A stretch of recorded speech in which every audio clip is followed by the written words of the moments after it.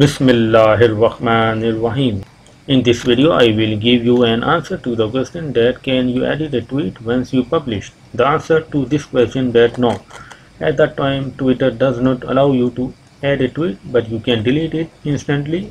Once you publish a tweet, you can delete it and tweet again whatever you miss in the tweet.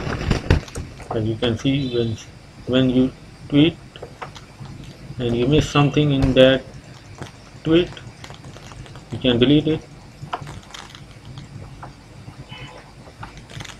and tweet again and add something whatever you miss. So this is the solution for the latest tweets you have published. Please subscribe the channel and thanks for watching the video.